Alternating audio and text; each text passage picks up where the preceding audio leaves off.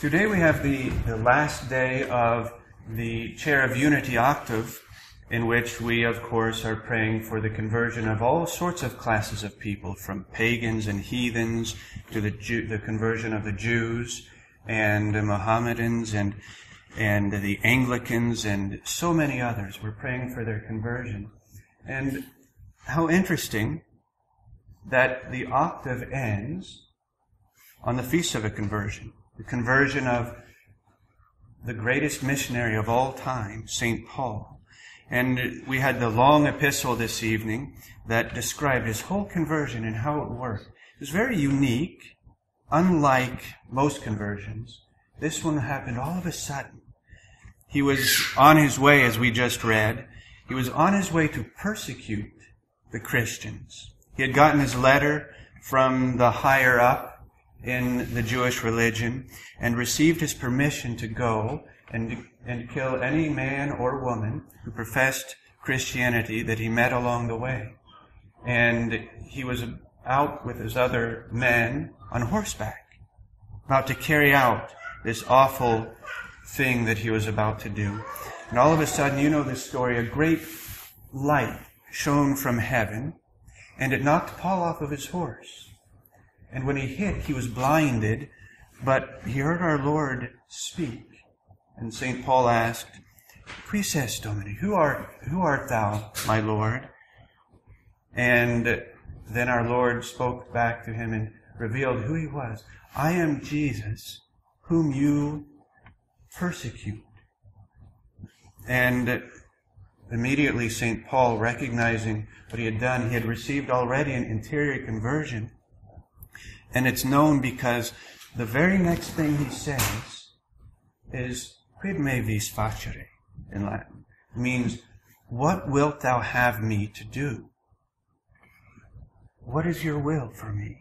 That's what we're all seeking for in our daily life, right? And that's how we sanctify ourselves, by doing the will of God. And on that night, he was converted. "What wilt thou have me to do, Lord?" And he told him, "You will go into this town at this time, and you will meet in this place a man named Ananias."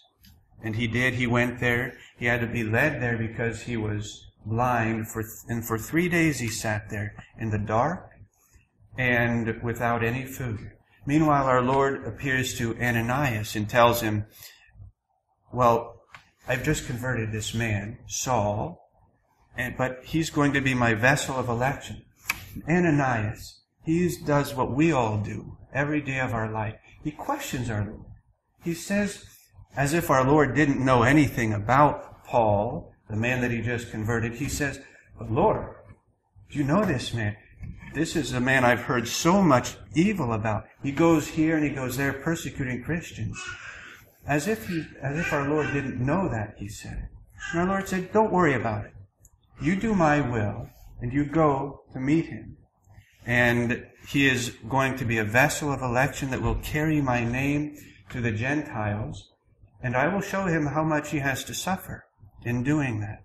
And so he went, and St. Paul was baptized, and from one of the greatest persecutors of Christ and of his church, he became the greatest missionary of all times.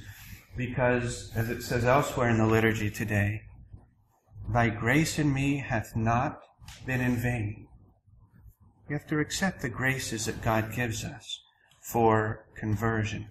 But most conversions aren't worked like that, are they? We read about so many sudden conversions in the Gospels or the Acts of the Apostles as today's conversion, but we've seen how St. Mary Magdalene was converted, how the St. Dismas, the good thief, was converted all of a sudden. And they converted themselves, well, God converted them so well and so completely that they made up for everything in the instant of their conversion. So St. Dismas was able to go the very day to paradise. "This day," our Lord told him, "thou shalt be with me in paradise." That is how complete their conversion was at that instant, how great their love of God was. But most conversions take place over time. You know, I was in the sacristy just a few minutes ago and told Timothy, today I'm praying for your conversion. And he just sort of laughed at me, thinking I didn't know what I was talking about. But it's true. Every day we have to be praying for our conversion. We're all Catholics, but we need to be completely converted to our blessed Lord. There was that man in Detroit, Father Solanus. I think he was in the 40s and 50s, before the changes. He was the porter of some monastery there, but he was so holy that sometimes he would work up to 100 miracles a day. And the greatest of them was when he was given an ice cream cone. And then he got distracted. He put it in his drawer because someone else came in.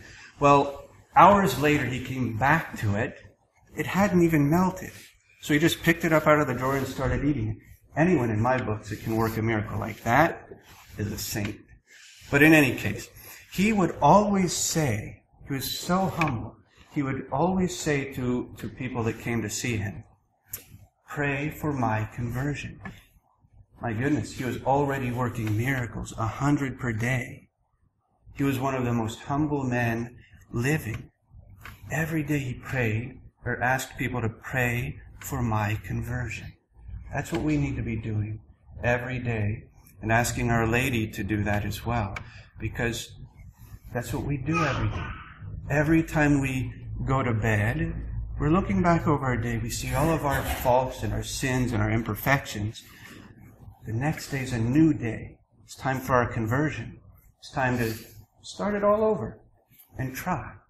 And ask Our Lady to take you by the hand, to show you the will of God as our Lord did to St. Paul, and to be there every step of the way, inspiring you, giving you courage to do God's will, even if it causes you great suffering, such as St. Paul had to endure in his missionary labors, just to spread the name of Christ. So let's all of us pray, not only for souls to convert to Catholicism, let's pray for one another's conversion too. We've got the faith. We don't always have the charity, that is, the love of God that we need. So let's pray for one another for that very intention tonight. In the name of the Father, and of the Son, and of the Holy Ghost. Amen.